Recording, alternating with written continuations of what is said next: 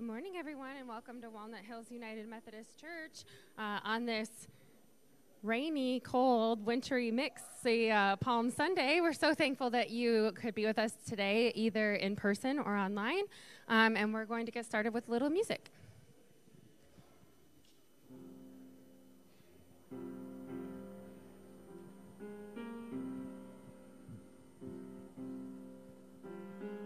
Come with me into the journey, come and see where I abide. Come, for I am there among you. Come, my arms are open wide. Come and feel the wind that's blowing. Come and taste the bread and wine. Come and go where word meets action. Come and live this way of mine. Come and serve the poor and hungry. Come and hear our neighbors' cries. Come and stand with me for justice. Come and see the dead will rise. Come and help me turn the tables. Come speak truth to all we meet. Come, the feast of life is ready. Come and I will wash your feet.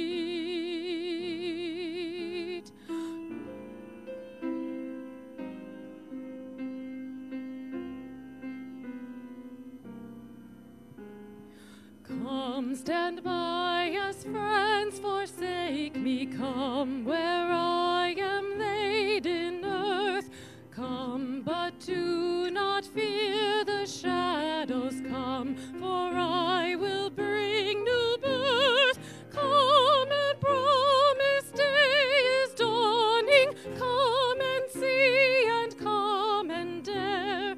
Dare to trust that I am leading. Dare to trust that I am there.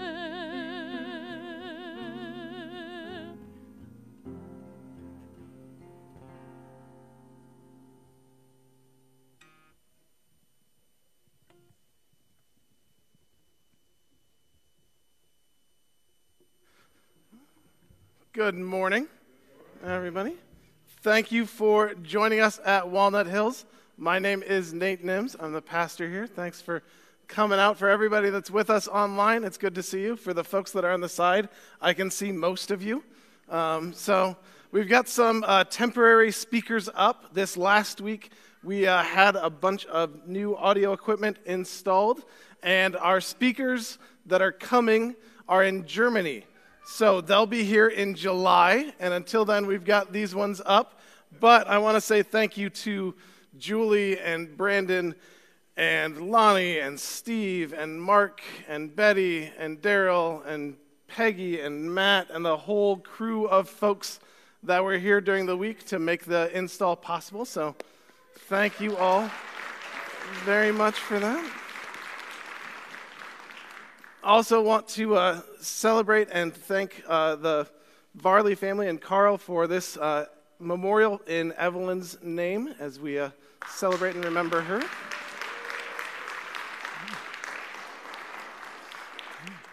This was also a very heavy volunteer week around the church in some other ways. We had the middle schoolers and high schoolers pack Easter eggs on Wednesday night.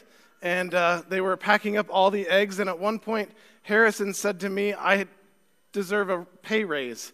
I told them, they were eating candy all the time, and I thought that was enough, but Harrison said he needed $100 an hour, so it's going on my tab. Anyway, thanks to the middle schoolers and high school kids for doing that.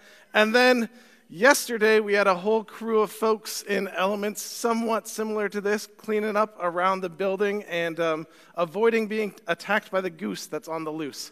Some of you may have been greeted by that too, but we've got a nest here, so watch out for Gus and Gertie, because they are around. Anyway, thank you for being here at Walnut Hills.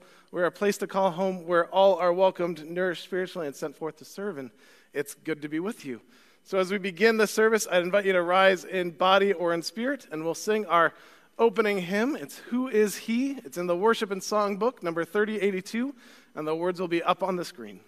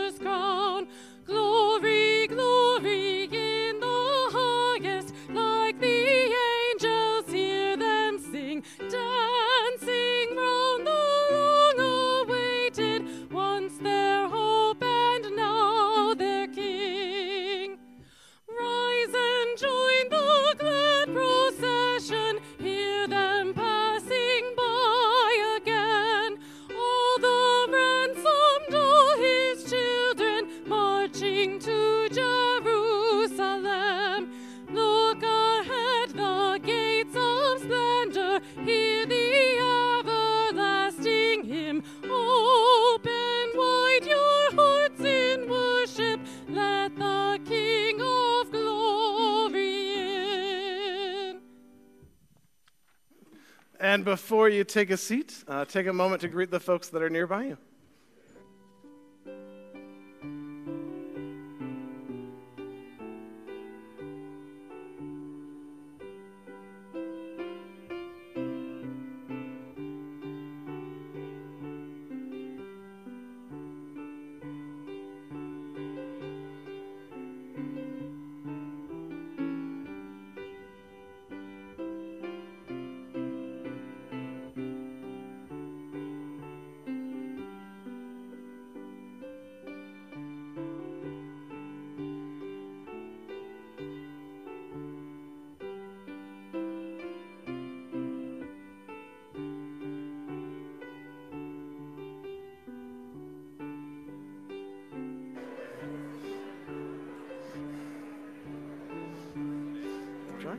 Good to see you.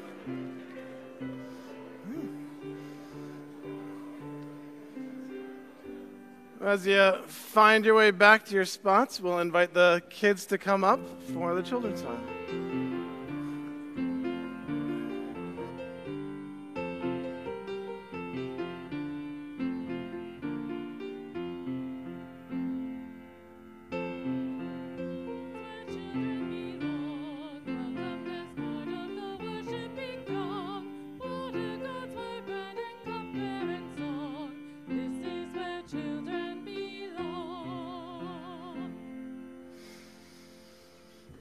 Hey everybody, how you doing? Good. On a scale of thumb down to thumb up, how you feeling? Yeah, a lot of thumbs up today. Good, nice. A little tired? Yeah, me too. But I have coffee for that, so I'm starting to feel a little bit better. Halfway? Yeah. Oh, a little tired? Yeah. Well, today is Palm Sunday. Do you know what that means? No? So on Palm Sunday, one of the things that we do is we get these palm branches because there was a time in Jesus' life where he was with his friends on the Mount of Olives, which is just outside the city of Jerusalem, and then they started walking into the city of Jerusalem, and as they did, they started to wave palm branches. So Allie, we'll give you some. Wesley, we'll give you some. Lucas, oh, you got it? Yep. Calvin. So they started to wave these palm branches, celebrating that Jesus was coming into Jerusalem. And as they were waving the palm branches, they were saying, Hosanna, which means God is with us, or God saves, God redeems, God cares. They were waving these palm branches to remember that Jesus was with them, that God loves them, and so they were going to wave these palm branches and let everybody know that God was with them. So it was like a little parade. Have you ever been in a parade? Yeah. You have been? Yeah? Anybody else been in a parade? No. Yeah? No? Well, you're all going to be in a parade right now, okay? So, we're going to do a little follow the leader, and you have a bunch of palm branches. So, we're going to give them to folks as we walk by. And do you remember what they said when Jesus came into the city? Hosanna. Hosanna. So, we're going to walk around, we're going to say Hosanna, and we're going to give people palm branches. Does that sound good? Yes. All right. I have a palm branch. Yeah. So wave your palm branches and walk around. And if somebody doesn't have a palm, you can give them one. So wave them. There you go, Dave. Jeff. Yeah. Good job. Good job. There you go. There you go. Yeah. Good work, everybody. Oh. Good work. You got one?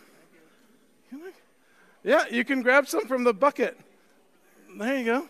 Yeah, we got to go to the far side now. Yeah. Yeah. There you go. There you go. There you go. Oop. Here you go. All right. Good job. Yeah. All right, now you need one still, so we'll give you that one. All right. Yeah. Yeah. Yeah. There you go. All right. Good job. All right. Now that we're back from, I know, they shedded a little bit. I have two and I don't want three. Yeah, that's all right. Yeah. See? What about this one? Now, you still have some? That's all right. Just wave them. Yeah. Oh, yours cracked? Now, look at everybody behind you. Yeah. We're all a part of this big parade now. We're all a part of celebrating that Jesus is with us, that Jesus' love is guiding us, and that we're going to share this with one another. And that's what the hope of Palm Sunday is about, remembering that Jesus has come and that we get to be a part of this big parade of God's love and grace. So, there'll be a chance for you to wave these again when the choir sings if you want to. But for now, we'll say a prayer. So please repeat after me. Dear God, thank you for your love and the parade that we join in. Your grace makes us part of your work in the world. Amen. And if you want to grab a piece of candy, there you go.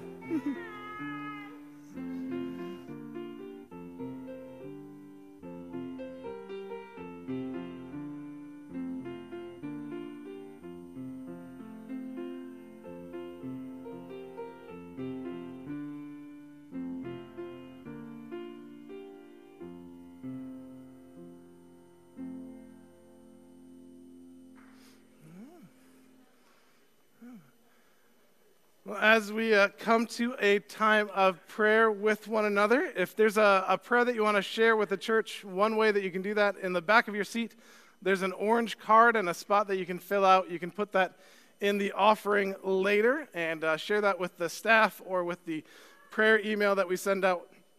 For folks online, you can add prayers to the comments, and a few prayers that folks asked to be shared this week are from Kathy asking for prayers for her niece, Ellen, who's on a journey through cancer. We had another prayer for Edith, for someone else, a little boy in the Storm Lake area she knows named Tony, who's 6 years old and is going through cancer treatments in the Children's Hospital in Omaha. And Cassandra asked for prayers for her best friend Kayla and her family as she's recovering after surgery in Iowa City this week. So we know there are more prayers on our hearts and in our community to lift up. And as we hold those all together, let's join in the responsive prayer that will be up on the screen.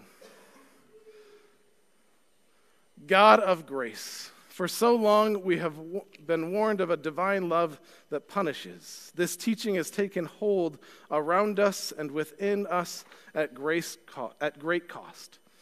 We shun and shame. We fear accountability. We close off possibilities for transformation. Help us to break this pattern and learn new ways of living and sharing your mercy. There are times when God calls us to come and rest, be at peace. Wisdom meets us like a friend, settling our anxiety and bringing comfort. There are times when God comes to us through chaos and disorder. Love moves like a mighty wind, troubling all efforts to dominate and control. God brings stillness. God stirs up. God is restful and restorative. Let us welcome God, trusting the Spirit through confusion and clarity. Patient God, in your tender love towards us, we are invited again and again to follow the example of Jesus so that we might not only know, but experience and share your grace. Even when we flee, you are with us. So in this week, may we experience the mercy and grace of Jesus, through whom we have been given life and resurrection. All this we pray through Christ, who taught us to pray, saying, Our Father in heaven, hallowed be your name. Your kingdom come, your will be done, on earth as in heaven. Give us today our daily bread. Forgive us our sins as we forgive those who sin against us. Save us from the time of trial and deliver us from evil. For the kingdom, the power, and the glory are yours, now and forever. Amen. All right. Our reading today is from the book of Jonah. We've been looking through this book throughout Lent, and we are at the final few verses of Jonah today. And I just want to, if you've never read the story of Jonah before, you might think the ending is pretty abrupt, because it is. So I'm just going to tell you, I'm going to read and then sit down. And when I sit down, you might be thinking there has to be more to this story, and there's not. So here is our reading today from Jonah chapter 4, verses 5 to 11. But Jonah went out from the city and sat down east of the city. There he made himself a hut and sat under it in the shade to see what would happen to the city of Nineveh. Then the Lord provided a shrub, a gourd, and it grew up over Jonah, providing shade for his head and saving him from his misery. Jonah was very happy about the shrub, but God provided a worm the next day at dawn, and it attacked and ate the shrub so that it died. Then, as the sun rose, God provided a dry east wind, and the sun beat down on Jonah's head so that he became faint. He begged that he might die, saying, "It is better for me to die than to live." God said to Jonah, "Is your anger about the shrub a good thing?" Jonah said, "Yes, my anger is a good thing, even to the point of death." But the Lord said, "You pitied the shrub for which you did not work and you did not raise. It grew in a night and perished in a night. Yet for my part, can't I pity Nineveh, that great city in which there are more than 120,000 persons who can't tell their right hand from their left, and also many animals?"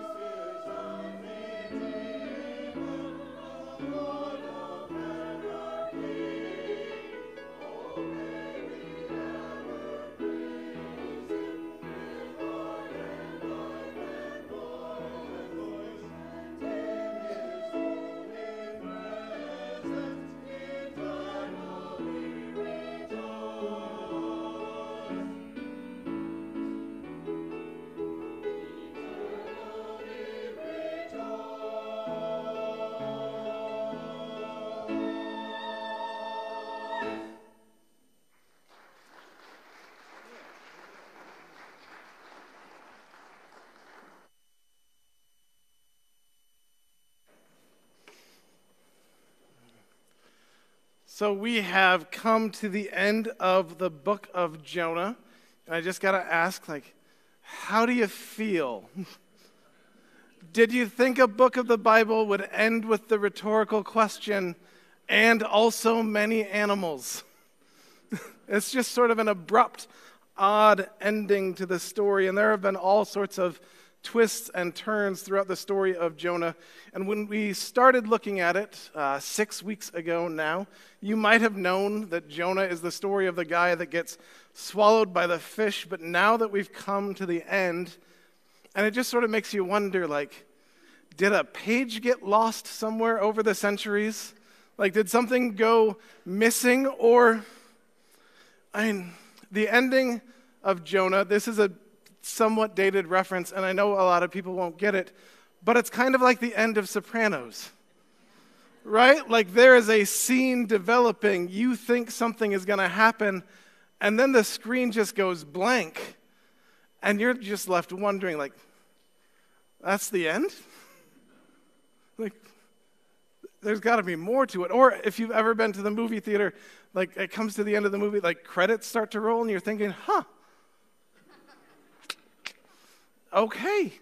I guess I'll stay and watch the credits to see if they end up getting shawarma at the end, because that happened in the Avengers. So, you never know if you're going to get one of those post-credit scenes. But the story of Jonah ends, and then it's just over. There's nothing but this question that sort of hangs in the air, and also many animals, right? So first, we can admit that the story of Jonah, it's got a weird ending. It sort of unravels. It doesn't really seem like it comes to a conclusion.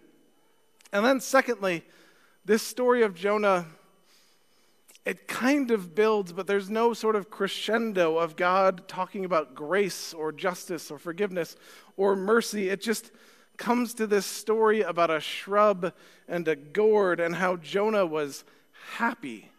And one detail of this story is this shrub that grows up. It is the first and only thing that Jonah has ever been happy about in the entire story.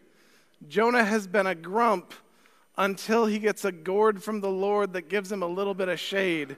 And then everything is perfect. But everything else in the story is miserable. And even when Jonah gets that shrub, the next day there's a worm that gets a buffet, and it eats it until it withers and dies, and all of a sudden Jonah is furious. Jonah is in a bad mood. Jonah doesn't have comfort or happiness anymore. So what do we make of a story like this? What do we think of the first person that read this story and thought to themselves, you know what? This belongs in the Bible. This is a story that people need to be talking about 3,000 years later, because it tells us something about God. This story unravels, and so we'll try to make sense of it as best we can. And I think it starts to make sense with this verse as it started. But Jonah went out from the city and sat down east of the city. There he made himself a hut and sat under it in the shade to see what happened to the city. So Jonah goes to Nineveh, the capital city of the Assyrian Empire, an empire that conquered the northern part of Israel, that was cruel and callous towards their enemies and their own people. The Assyrians were vicious. Jonah goes there and says, repent, and then they do. And that makes Jonah mad, so he goes to the edge of the city to watch and see what happens. And I like to imagine that when Jonah gets there, he pulls out his popcorn. He's just like, something's going to happen. I want to take in the show. He is expecting to see wrath and vengeance and violence. He is expecting to see the city turned upside down. He wants to see those people get what they deserve. Because the Assyrian empires, they were cruel. And if you were here with us last week, you might remember the little bit of Ashurnashirpal II talking about all of the people that he beheaded and skinned, making it sound like Ed Gein was his interior decorator. right? Like, it was just awful and violent and gut-wrenching. They were not good people. But I did learn this during the last week. The people of Nineveh, if you are ever stuck in a conversation and need to fit in some small talk, little known fact, the Hanging Gardens of Babylon, one of the 7 ancient wonders of the world, they were not actually in Babylon, they were in Nineveh. So there was some archaeological evidence discovered in 2018 that uncovered an aqueduct, and it was inscribed with a message, "Sennacherib, king of the world, over a great distance I had watercourses directed to the environs of Nineveh." So the Hanging Gardens were there, and it got to be confused with Babylon because in 689 BC, Nineveh was started to be called New Babylon. So a little fun fact for you. Also fun fact about ancient Nineveh, the Assyrian king Ashurnashirpal, who beheaded and skinned his enemies, he built a library in Nineveh that's estimated to have contained at least 30,000 clay tablets. Included among them was the Epic of Gilgamesh, which is one of the earliest pieces of literature that we have in the world. So as cruel and as callous and as vicious as the people of Nineveh were, they had art, they had culture, they had community, they had lives. But Jonah goes to the edge of town, and maybe he checked out one of those clay tablets and wants to get in some reading before he goes home. But he gets to the edge of the city, and he has this thought that we all sometimes think. Thank God that person is going to get what they deserve, right? Thank God that person's going to get kicked in the shins. Thank God they're going to have something coming. So God, if you want to send a plague or a lightning bolt, that would be great, because I just want to watch the show, right? It's at this point in this story, another cultural reference, some of you may not get it, some of you may will. It's at this point in the story that Jonah gets that little gourd plant that makes him happy. And then it withers and dies, and God says to Jonah, "You cared so much about this plant, but I care about these 120,000 people that don't seem to know their left from their right, and they were suffering in squalor and hurting themselves and one another, and I want to see them thrive." Like, Jonah, there are people dying, right? Care about more than this plant. Care about these people and care about also their many animals, right? Give something to them. It's as if God is saying to Jonah at the end of this book, you care about this plant, but I care about people. You take joy in seeing this shrub flourish, but I want to see people flourish. You love this gourd. I love Nineveh. God is saying to Jonah, I am not the vengeance that you think I am. You want me to be wrath. You want me to be cruel. You want me to be retribution, but that's not what I'm about. The early church leader and saint Irenaeus in the 2nd century put it like this: the glory of God is a human being fully alive, and to be fully alive consists in beholding God. That a human being is fully alive, that is what brings God joy. Beholding, seeing and being seen, participating in love and mercy and grace and goodness and peace and hope. That is what it means to be fully alive. So God says to Jonah, I want to see people flourish. I want to see them bloom. I want to see them grow just like you wanted to see that shrub. I care about them so much more. Now I'm guessing 6-ish weeks ago when we started talking about the story of Jonah, you knew it was about a guy getting swallowed by a fish, and maybe you thought to yourself, the message of the story of Jonah is, do what God tells you to, or else. Right? Like, if you were to turn the story of Jonah into a very quick Sunday school lesson, which, have you ever thought about how it's like this, kids really love the story of Noah? Is a story about global genocide a good children's story? Like, maybe not, right? But it's a story with animals, so let's turn it into a story for kids.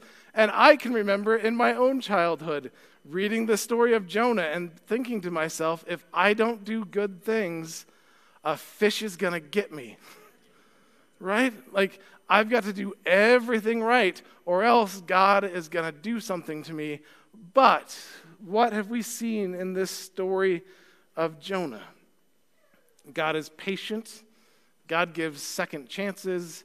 God cares about the people that we hate. God has mercy even when we don't. There is this continual invitation throughout the book of Jonah to join God in this work of restoration, of reconciliation, of making things right, of saying that God cares about and loves those people too. So perhaps we can think about this odd ending of the story of Jonah as if God is asking us a question in return. Are we going to hold out for revenge and retribution, or are we going to bless and reconcile and love one another to capture what it's like to follow God with and for one another? So what do you do with your enemy? Or maybe you don't like the term enemy. What do you do with your ex? What do you do with your neighbor that complains about when you bring in and out the trash cans? What do you do about the HOA chairperson that walks the neighborhood with a clipboard to make sure everything's in line? What do you do with the person that, have you ever been behind somebody at the grocery store in the 10 items or less line, and somebody has 22 cans of soup, but they say, hey, it's one item, get off my back? It is not the time or place about the discussion of, are that many individual cans different items, and the person wants to say, no, it's all soup. But then you want to say, no, it is split pea, it is chicken noodle, it's tomato, you have multiple stuff, go to the other section. What do you do with that person when you want to see the Hy-Vee security guard, which I'm still getting used to, walk up with their belt, and a small part of you thinks to yourself, I'm going to have a front row seat to seeing them get maced. Oh, right? We all have a little bit of Jonah in us that wants to see them get theirs. Sometimes we want to build a shelter on the edge of town so that we can wait and watch and see them burn too, because it's really easy to define our enemies. And we don't always go so far as to say enemies, so even people that we don't like. It's easy to define one another by our worst qualities. And just thinking of my own experiences with folks, there are a lot of times where my need to be right, which means they had to be wrong, soured a lot of relationships where I just didn't give them a chance to see eye to eye. And I can't tell you how many times I have wanted to say to someone, you don't know me, you just know a mistake that I made. But when somebody tries to say that back to me, it's like I can't hear it.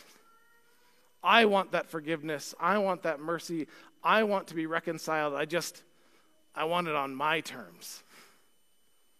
I don't always really want the grace that welcomes everybody to the same table with grace and mercy and hospitality. And that is not to say that everything that we do wrong, everything that disrupts, everything that destroys, all of the cruelty and the callousness of the Assyrian Empire, and every way that we hurt and harm one another, it has to be reckoned with somehow. But the same moment it comes to us where we remember we're all children of God trying to do our best. And at the end of this story, God sees 120,000 people, a huge amount of people for the ancient world. God sees them withering, and God wants to see them come back to life. God wants to see them thrive, and it's as if we're asked with Jonah, are we going to live for hope, or are we going to seek desecration?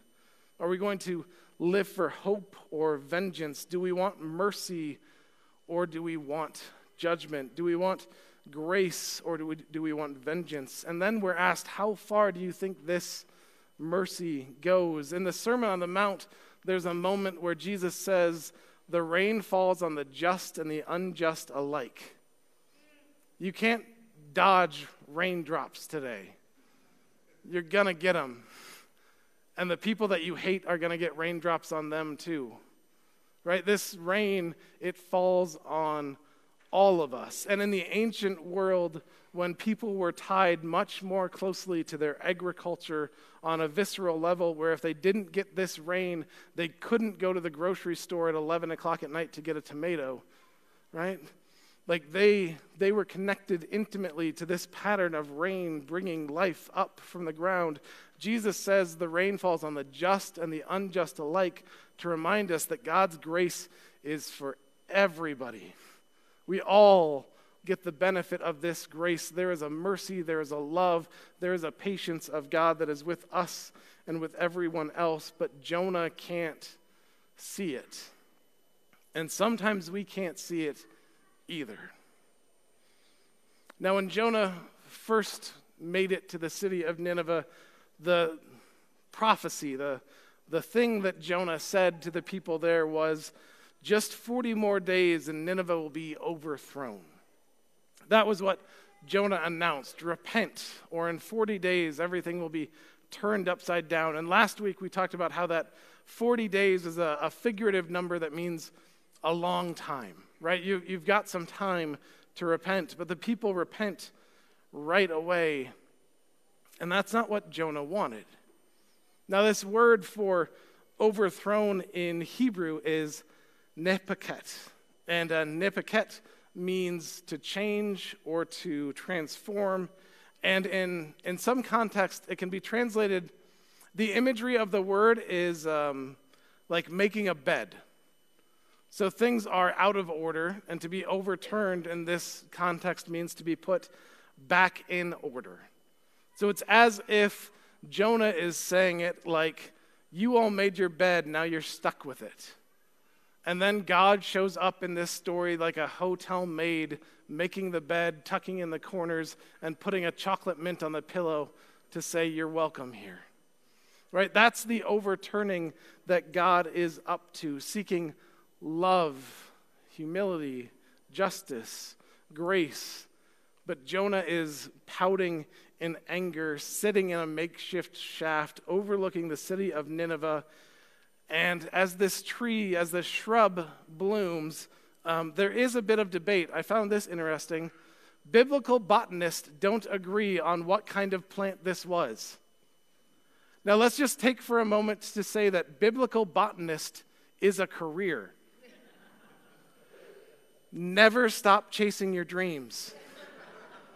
Right? Like, if there can be biblical botanists, you can be an underwater, like, weaver, right? Just follow your dreams, do what you need to. But there is this plant that blooms up. It's the first time Jonah is happy, and Jonah still doesn't get it. And there are times when we still don't get it as well. The compassion of God is something that Jonah continually experienced but failed to understand. Jonah wants wrath. Jonah wants judgment. Jonah wants the people of Nineveh to get what is coming their way. And when it doesn't happen, God shows up to try to make Jonah get the point one more time. That grace is always wider than judgment. That mercy is always bigger than retribution. That vengeance is God's, and God says, I'm not interested in that. God says to Jonah, you pitied the shrub for which you didn't work and which you didn't raise. It grew up in a night and perished in a night. Yet for my part, can't I pity Nineveh, that great city in which there are more than 120,000 people who can't tell their right hand from their left, and also many animals? Now, it's probably a little too easy for us to say that God can have compassion on Nineveh and their many animals because we don't know anyone there, right? Like, of course they can have compassion. This is a story from 3,000 years ago, so they can get that. What does it mean for us to say that? And just think about anything going on in the state legislature, anything going on in national politics. Aren't you glad we're in another campaign year? And aren't you glad that the campaign cycle never seems to end? That we are always caught up in this cycle of political posturing that doesn't actually get to an issue, but then has real effects on the lives of people that we know and love while politicians score points?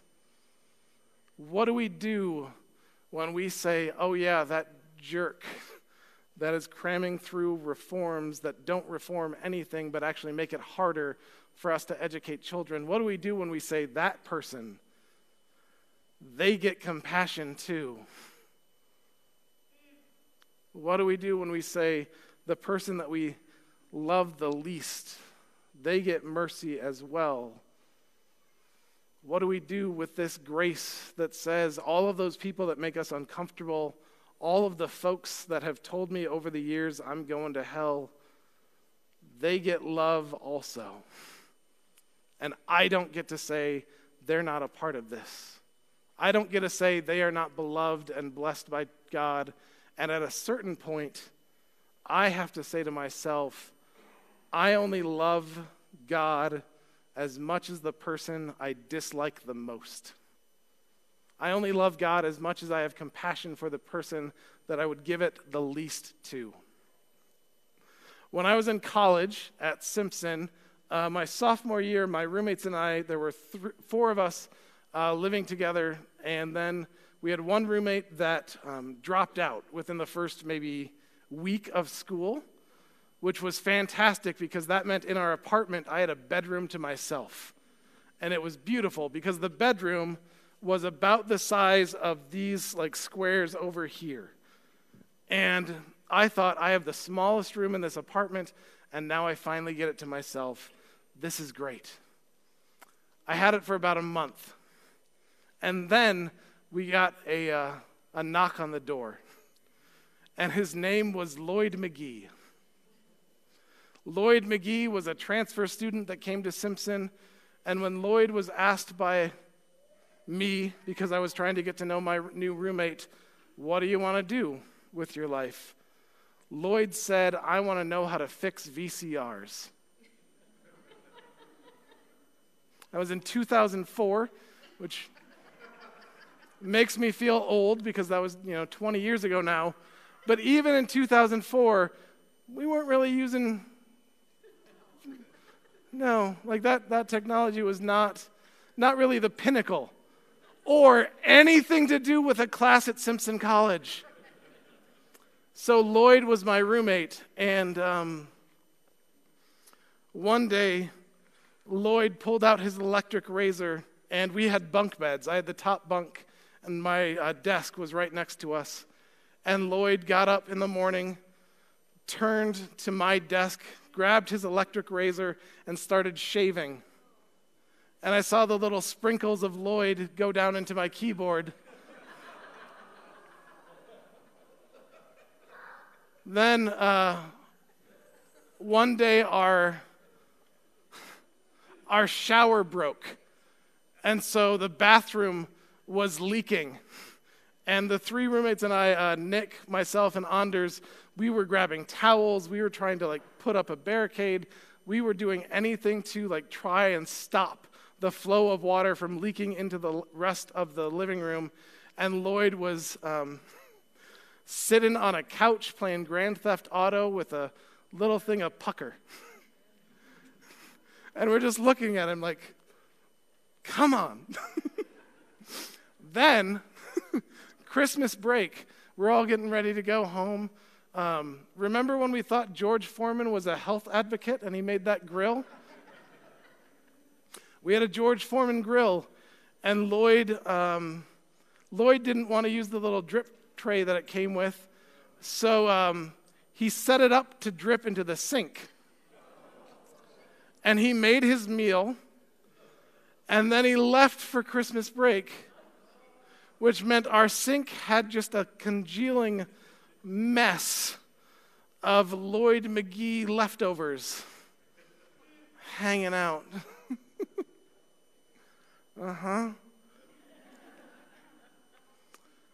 I hated living with Lloyd. And the second semester, I made it my mission to make sure that Lloyd hated me. Because the one thing that Lloyd liked about being at Simpson College was that I had the PlayStation that let him play Grand Theft Auto. So I sold it to a friend. And I didn't tell Lloyd, your favorite video game's no more. It was just gone one day. And I left that weekend. I didn't want to be home because I thought, Lloyd's going to be upset. And I was right.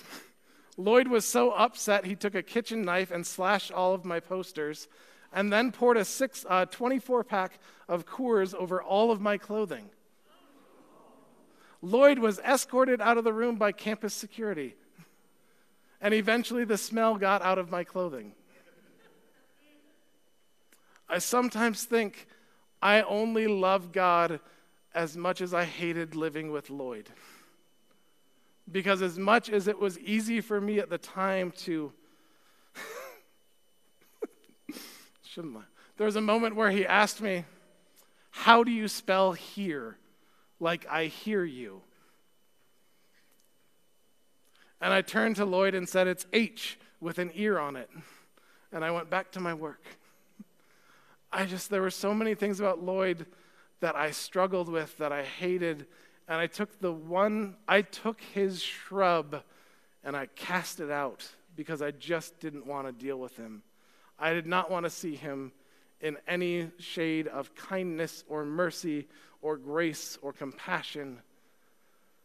But in this story of Jonah, that's what God is continually asking us to do. And the word for pity that comes up in this passage at the end in Hebrew is akus.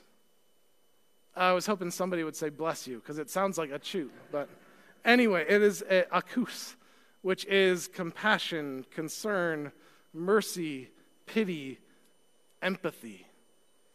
Can you feel God's heart for this person? Even when they get under your skin, even when you have to have boundaries with them, even when you have to put up limits in a relationship to keep you and them safe, can you have mercy for them? So today is Palm Sunday, the start of this Holy Week where we remember Jesus' last week. And it begins with this triumphal entry into the city, where on one side of town, folks are waving their palm branches and they are shouting Hosanna because God is with them. On the other side of town, there would have been a military parade because Pilate was coming in. Because during the Passover, the city of Jerusalem went from about 120,000 people to 500,000 to 1 million to sometimes 2 million people. So the Roman Empire wanted to make sure everybody there knew who was in charge. So on one side of town, Pilate is coming in on a war horse with a military parade. And on the other side of town, Jesus is riding on a donkey while peasants are shouting Hosanna with palm branches. Reminding us, or at least reminding me, that at the start of this week, there are two ways that we can go into Monday.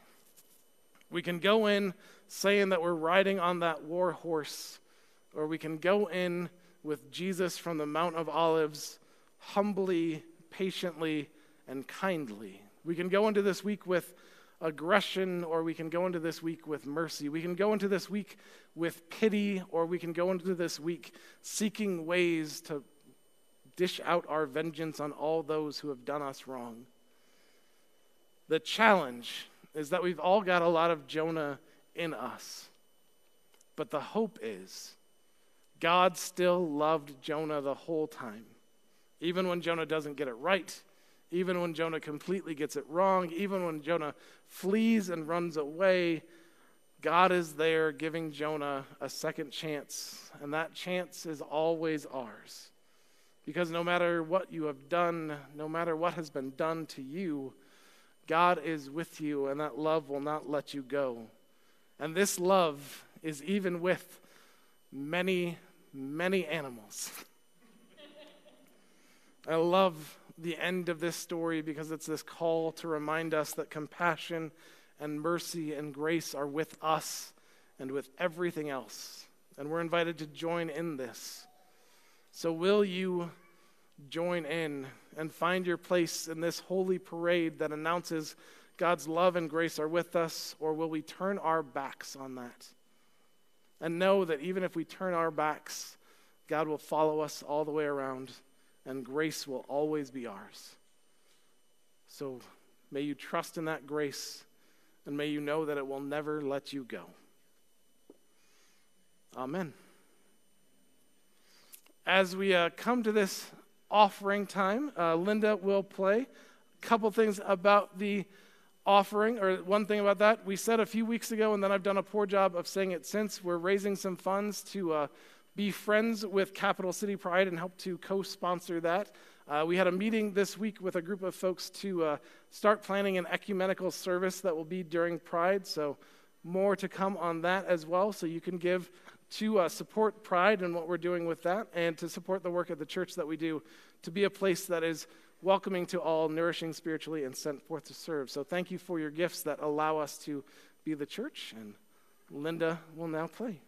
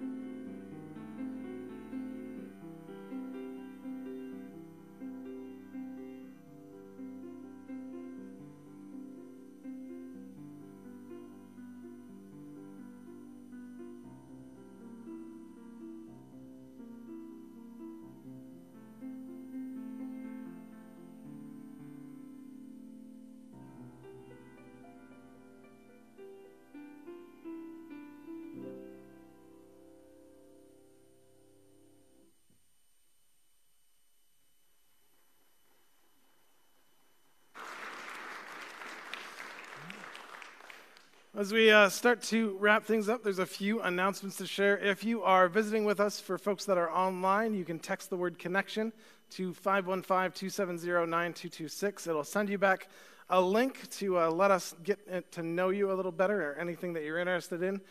In the pews, there's also that orange card. If you are newer to the church and want to get connected, you can fill that out, take it to a person that's going to be at the kiosk following the service for a little bit, and they can tell you more about what you're interested in. So thanks for joining us. Then we are still collecting bags. The women of Walnut Hills are doing plastic bags. We're going to start making mats, for sleeping mats.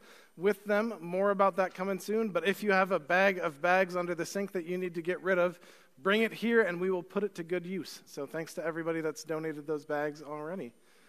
And we've got our free store and Monday, Thursday collections. Throughout Lent, you all have donated a ton of stuff to the free store, and those supplies will be going to folks that are leaving domestic violence situations or are immigrants and refugees. So thank you for helping people start over. You can bring stuff through next week, and then after Easter, we're going to start to coordinate a pickup from the free store. So you've got about one more week to drop stuff off. And then on Monday, Thursday, on Thursday this week, we are going to make care kits for folks that are experiencing homelessness. So you can bring in bottles of water, protein bars, cereal bars, Band-Aids, toothbrush, toothpaste, those sort of personal care items that might make somebody a little more comfortable. We're going to make those bags on Thursday, so you can bring supplies that night. Then VBS is coming up. It's the week of June 10th. So if you are interested, we're going to have information out to the kids very shortly with I think we've got that ready to go, right, Kathy? A link to sign up, so we'll be sharing that very soon, and we'll be needing some adult volunteers as well. But the week of June 10th, in the evenings, we'll have our Firefly VBS, and looking forward to having some fun.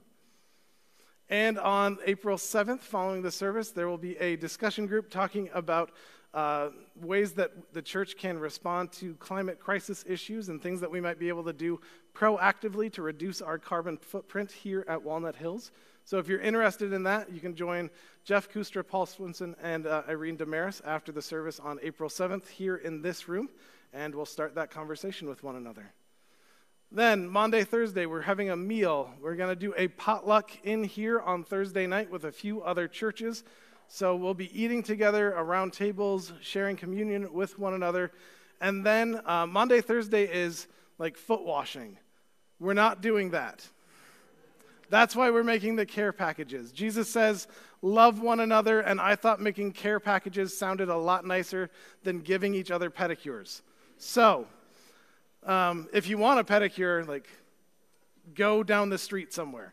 But Thursday night, we'll be here for a meal, and we hope you can join us and the other churches that are going to be participating at Boonville, Maple Grove, West Des Moines, and some other folks. So enjoy that meal Thursday at 6. Then on Friday, we're going to have a combined service at West Des Moines UMC. There's a bunch of church choirs that are coming together to do a cantata, and that service will be at West Des Moines at 7 p.m. So hope you can join us for that. And Easter is on Sunday next week. So we have the service at 9:30, and then the Easter bunny and an Easter egg hunt following the service. We've got 3,000 Easter eggs packed. So please bring children. I don't remember how many Henry packed on Sunday or on Wednesday, but he was just egg after egg after egg after egg. And we had a dozen other kids doing it too. So there are a ton of eggs, and then even more candy that we don't have in eggs yet. So bring kids, because we're going to give them a sugar rush, and it's going to be a good time. So hope you can join us on Easter and invite some folks to join us as well. With that, I'd invite you to rise in body or in spirit for our closing hymn. It's number 127 in the hymnal or up on the screen. Guide me, O thou great Jehovah.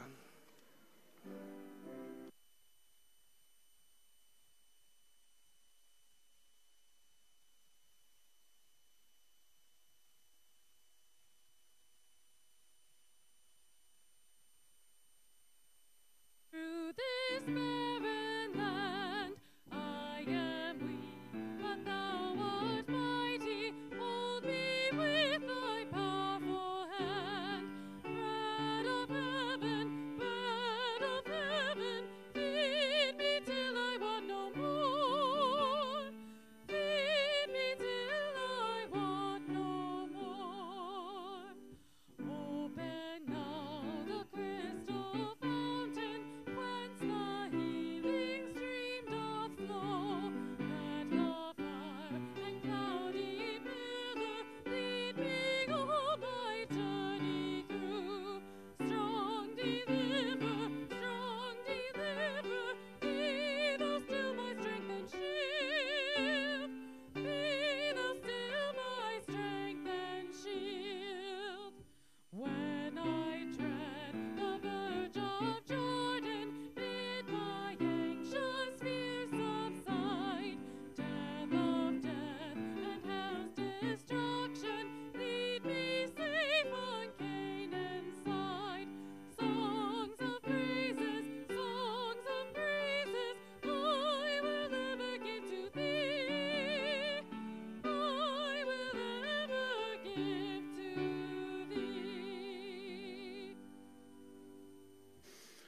So as you go into this week, may you remember that God's grace is with you and also many animals. If you ever need a Bible verse to memorize, just so you have one memorized, and also many animals can be yours.